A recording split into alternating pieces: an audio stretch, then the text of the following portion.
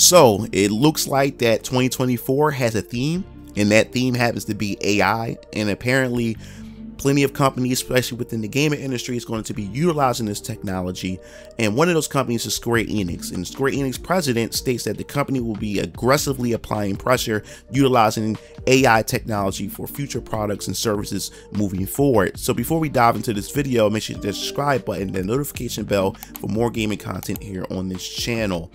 So it's just funny that we just recently talked about this when it comes to AI technology in my previous video, where I talked about how Japanese publications, when it comes to anime and manga, how they want to simultaneously release Japanese to English releases alongside the Japanese release of mangas utilizing AI technology in order to release these at a faster rate and to also supposedly combat piracy. But we already know what the deal is the fact is that Western localization has been really bad, and I explained that a lot of Western localizers, or aka activists, are really upset at that is because AI technologies eventually is going to put them out of job, especially if the AI technology is going to do a much better job at translating a lot of these Japanese products moving forward. So now we're going to start seeing this in the gaming industry. Now AI is nothing new in gaming. AI has been used to be able to create some of the best gaming experience that we ever experienced when it comes to playing our video games, when it comes to how the enemies interact, how CPUs and townspeople within RPGs and many other games, of how they respond to the players and their interactions. So AI is not that much new, but them taking the aggressive stance in how it's going to affect releases of games moving forward is a much different story from what's going to be seen from 2024 and beyond. So in the article from IGN, it states that Square Enix president states that the company will be aggressive in applying AI. So the president, Kiryu, also wants greater collaboration between the development and publishing teams. So he states that Square Enix president Takashi Kiryu has penned a New Year letter and that outlines some of his visions for the company and reveals his plans to be aggressive in applying AI and other cutting-edge technologies to both our content development and our publishing functions. Now, for those of you guys who don't know, every year the president, every time we begin a new year, the president will go out and put out a letter out to the shareholders, and then of course it's public for everybody to be able to see it for themselves. And he haven't been a fan. A lot of fans haven't been too, excited or too crazy about his plans every time these newsletters come out. Because if you guys don't remember, back in 2022, he put a newsletter out talking about the metaverse and blockchain technology, how they're going to double down on it, and that really didn't. And a lot of fans were really, disappointed and just baffled why the president wants to step into the whole blockchain arena.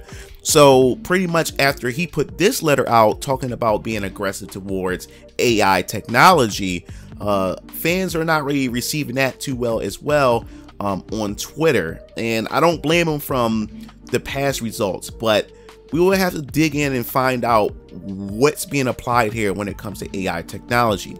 So it states that Kiryu began about talking about how AI and its potential implications have been a long subject of academic debate. However, he says that the rise of ChatGPT and similar generative AI programs have the potential not only to reshape what we create, but also to fundamentally change the process by which we create, including programming.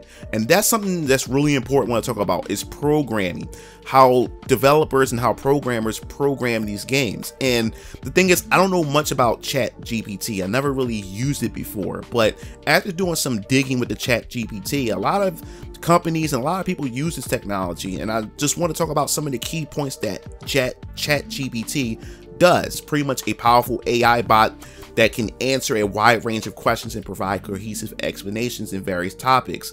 It also, this is the important part, it has practical applications such as creating customized resumes, crafting jokes, explaining complex topics, solving math problems, and providing relationship advice. Now, this is the thing that really pointed out to me the most here, is that providing or solving complicated math problems. So when it comes to programming is a very complicated type of math AI is concerned, or how the game itself behave behind the scenes, because we only see what's on the surface of a game, but underneath what we see on screen and how we interact with the games, it's all types of coding and programming that's involved. So using AI technology to somehow seamlessly make, you know, programming much easier and to solve complicated problems and better experience, you know, moving forward in the near future for gaming, especially when AI start to be able to come up and generate a lot of complex programming behind the scenes. So I think that's pretty cool as well. So to continue, in short term, our goal will be to enhance our development productivity and achieve greater sophistication in our marketing efforts. Kiryu continued.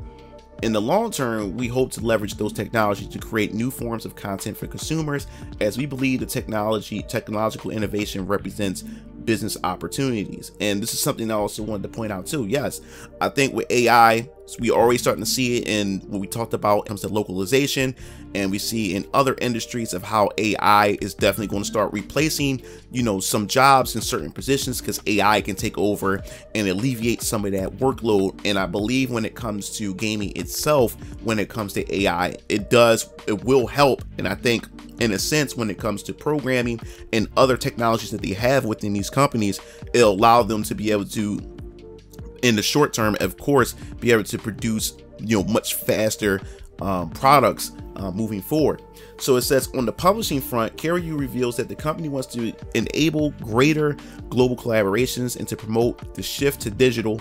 The team hopes that this will allow them to not only give them the chance to maximize our sales of new titles, but also deliver our rich backlog to more customers, and in turn to expand the fan base for our group intellectual properties. And I think this is going to be another sense for them to be able to go into their backlog, utilize AI technology to render things much better, and to, I would say, expect more remasters and I guess you would say remakes for them to spin around a lot of these products much faster. And I think that will give them a sense, or it gives them that ability to go back in to revive a lot of old franchises moving forward. So we will have to see how that's going to be utilized in the fold as time progresses when it comes to this. And they said that there's also a desire to put plans in place to ensure for easier and greater collaborations between the development and publishing teams at Square Enix, and hope that this will make its customers even happier than before.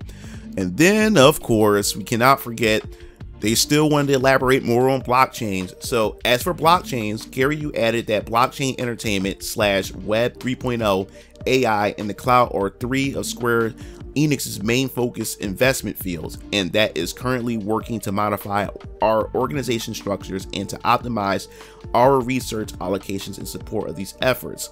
And that pretty much what is all that that Square Enix president Kiryu has stated here in this article when it comes to AI technology.